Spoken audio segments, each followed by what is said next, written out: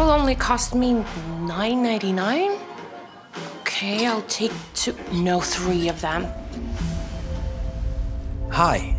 Don't you want to know more about this before buying? Hi. What's left to know? It's trendy, it's made of pure cotton, and it's cheap, so yes, I want it. Well, actually, the price of this sweater is much higher than you think. And the ones paying the most are innocent kids. Child labor? No, this is a global brand. That's impossible. I wish it worked like that, but here's the ugly truth. You see, fashion brands are still using child labor.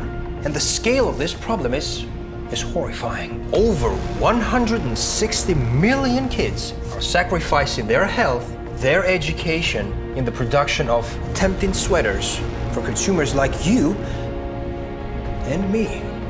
160 million? That cannot be true. How would the companies hide it from us? Your beautiful sweater can help us find the truth. May I? Thank you. Look, this one proudly states that it's 100% cotton. But where do the retail brands get their cotton from? I don't know. Let me show you something.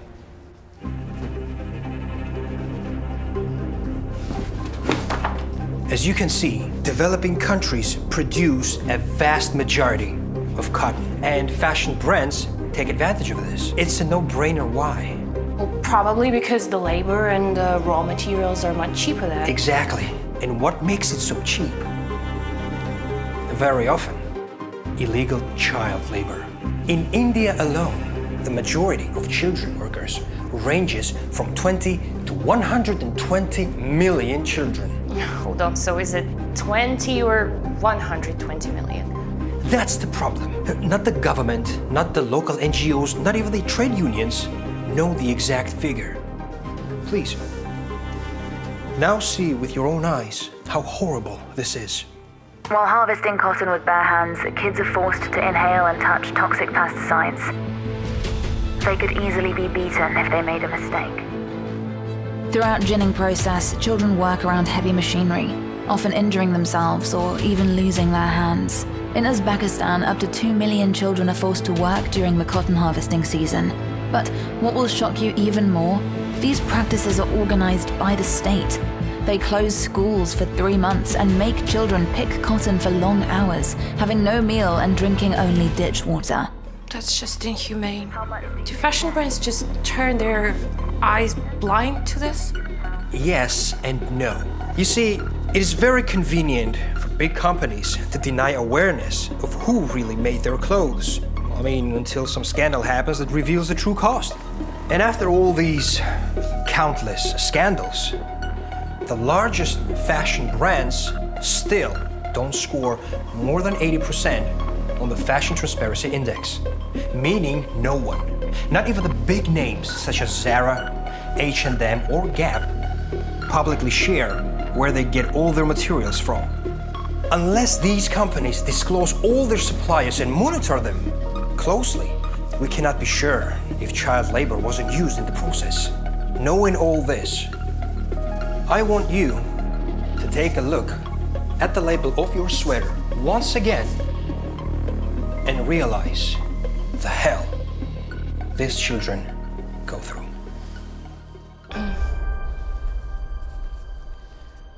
100% cotton, made in Cambodia by Benley, 9 years old. He gets up at 5 a.m. every morning to make his way to the garment factory where he works.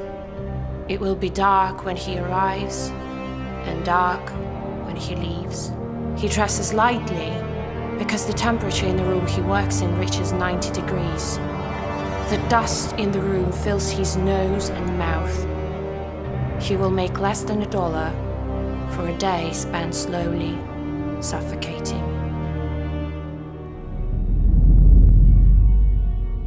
The thing is that these labels don't even tell the whole story.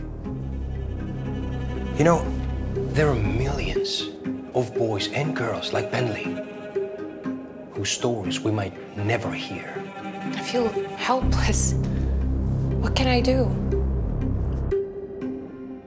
It's a global issue which cannot be solved right away. But there's something we all can do to help. Let's be realists.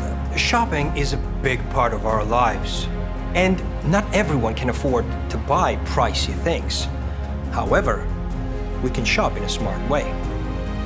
First, know what you're buying. You can check the company's transparency status, or you can download a simple app. As you can see, it has all the necessary data and information that you need to see how the companies are treating their employees.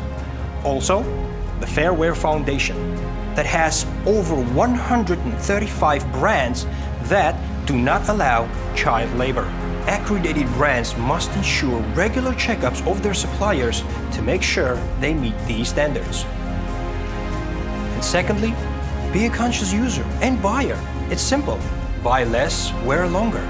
We shouldn't encourage these crazily short production cycles that try to feed us with trendy clothes every single week.